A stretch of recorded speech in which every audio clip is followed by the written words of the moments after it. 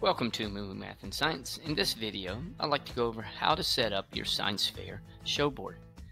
Before we get started, here are two good examples to help you start thinking about your own show board.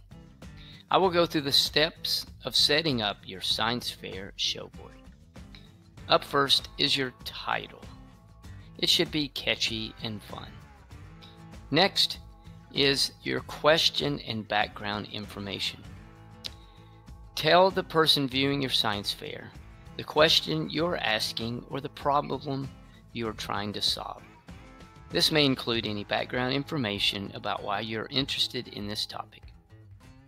Your purpose should be included.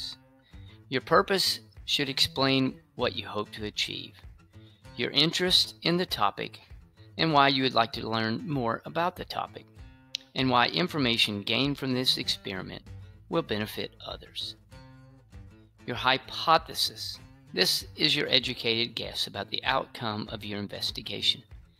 There are several ways to write your hypothesis. I feel the most consistent way is to use an if-then statement. For example, if a person runs every day for a month, then their heart rate will drop by 10 beats per minute. Materials and methods. This is a list of the materials used in the experiment and the steps you followed to complete the experiment. Results. Present the results using tables and graphs and also explain in your words.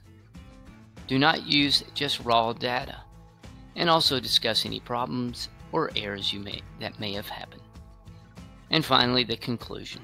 During the conclusion, you will either accept or reject your hypothesis and summarize your results. Be sure to include photos, illustrations, graphs, and charts on your science fair board.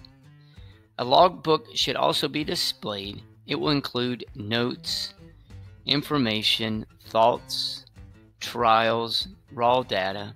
You can staple in copies of graphs and charts, and make sure you date each entry.